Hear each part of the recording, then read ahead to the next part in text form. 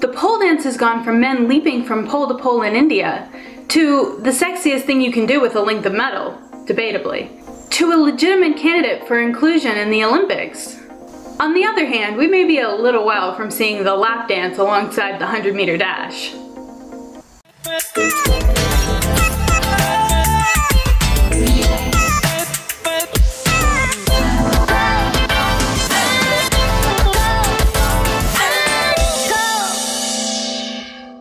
Pole dancing has always taken a monkey-like aptitude for endurance and strength. We think of the first acrobats to climb and do tricks on poles to be from China, but they actually took this practice from India. Indian men traditionally performed tricks on wooden poles that were thicker than those used in modern clubs. They would leap from pole to pole 20 feet in the air. Modern pop culture has an example of this. In one of my favorite movies, Ocean's 11, George Clooney and Brad Pitt's characters only add yin to the team after watching him do just this incredible leap. They are not unlike typical strip club customers, watching bored and unimpressed at his climbing and tricks until he makes the jump.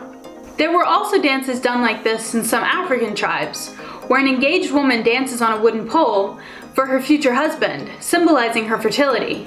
This explicit dance mimics sex. Dances not unlike it were done in medieval Europe. The maypole from pagan and Roman rituals involves women and girls dancing around a pole with ribbons, and also symbolizes fertility.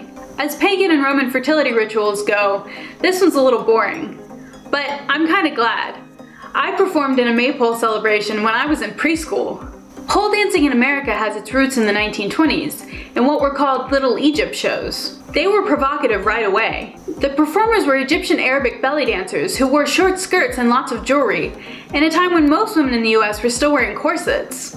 They gyrated against the tent poles of their performance tents to attract customers, the forebear of the neon sign of a scantily clad woman on a pole that is in front of many strip clubs today. An early famous pole dancer was actually Elvis Presley in his 1957 movie and music video Jailhouse Rock. He slides down the pole and does several tricks. If you don't believe me, check out the link at the end of this video. Not long after, still in the 1950s, pole dancing moved from tents to bars and combined with a burlesque scene. From the 1980s on, pole dancing became athletic again, incorporating flips, spins, and climbs. It's worth it to note here that pole dancing doesn't just take strength, endurance, and sensuality, it's also the most painful sport I've ever immersed myself in. The metal pole leaves bruises on the legs, arms, and torso, especially when you're getting used to new tricks, and the amount of strength necessary to hold yourself to the pole with various body parts definitely smarts. These pioneers must have been absolute mavericks. These tricks started in Canada and moved to the US. Strip clubs were often raided and shut down, but the American public was insatiable for these shows. There is, as always, no stopping sex work. So regulation and zoning laws started to pop up that restricted how dancers could do their work. This fed pole work because it allowed performers to do their work and get paid without coming into contact with the customers. In the 1990s, pole dancing was already being taught as an art. In Las Vegas, still a popular place to visit strip clubs in modern times, by a former Canadian.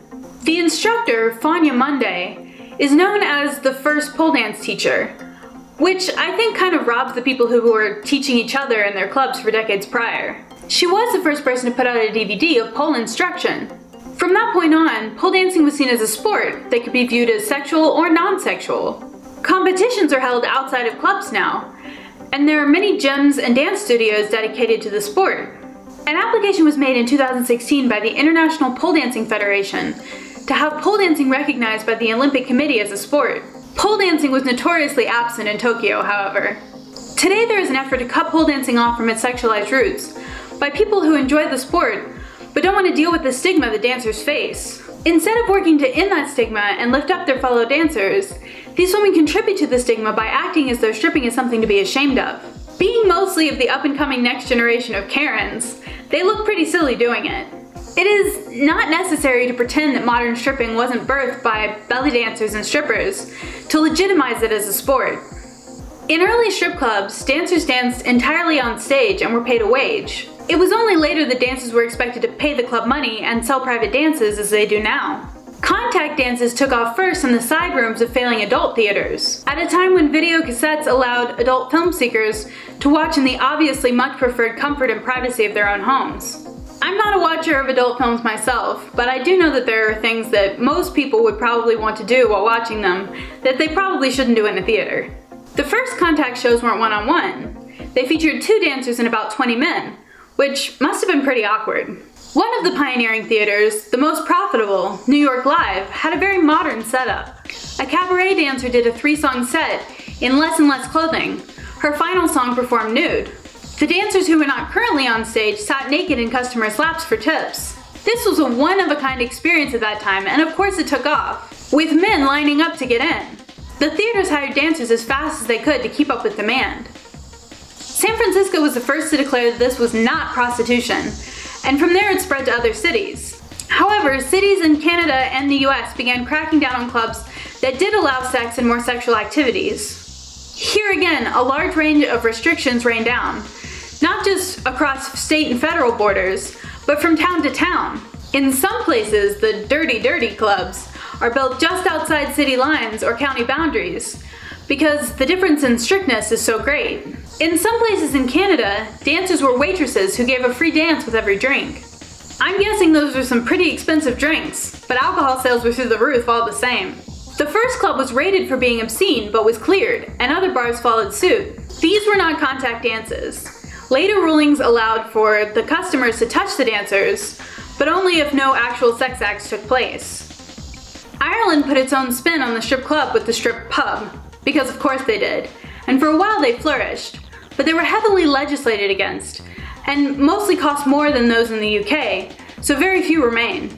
In the US, lap dances are very much alive, though they take many forms, from some that offer lap dances that are hardly lap dances at all, with a 6-foot rule that requires the dancer to stay that far away, to places that offer full nude VIP or champagne rooms. A block of time for nude dancing, and in some areas, where oversight is particularly slack, a lot more, something we call extras.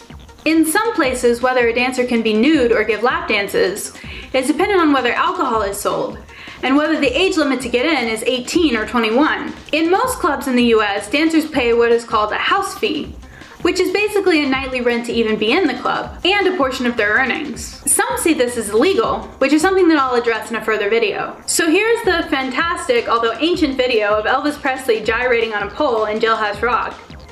And over here is a link to another video, the history of the striptease. Over here is a link to where 2 of the Try Guys get a similar introduction to dancing that I did as a baby stripper. Like many new dancers, not just those who are male, awkward, and comedians, they often forget to point their toes. Please like and subscribe if you like this video. My Linktree is in the description. Much love.